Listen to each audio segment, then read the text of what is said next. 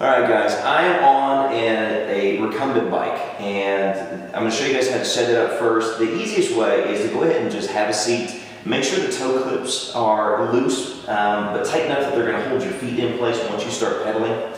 And what you're really looking to do is, if you are not in a comfortable position where your legs extend, the easiest way that I know to set this up is there's a handle right here on your right side. Go ahead and pull that handle up. You're still pedaling at this point.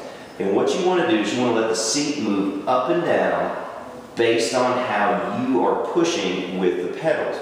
And once you get to a spot where you don't move and everything feels good, simply drop the handle and then you're ready to start messing with this piece right here, which is the majority of what we need to talk about right now. There are a lot of buttons on this screen. There's a lot of things from custom and performance and weight loss, manual and quick start. For most people, the easiest way to get this done and have the most effective workout is going to be coming right down here to the green button and quick starting. Now, the reason I say that is because what it will allow you to do once you're in the quick start screen is you can manipulate every single thing that you could have with the other buttons, but you're already starting to work out at this point.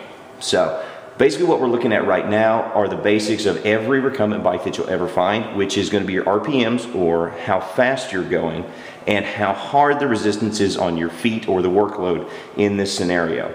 And really what you're looking to do, if you want to manipulate first the workload, you know, just up arrow it and find something that's going to be very comfortable for you. And comfortable in my world has a lot more to do with, can I keep it up for a certain period of time, as opposed to how much can I do before I die kind of a situation.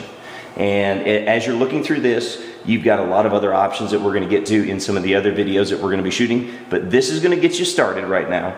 And I will come back later with a few examples of harder workout routines that you can do with the bike that you have here.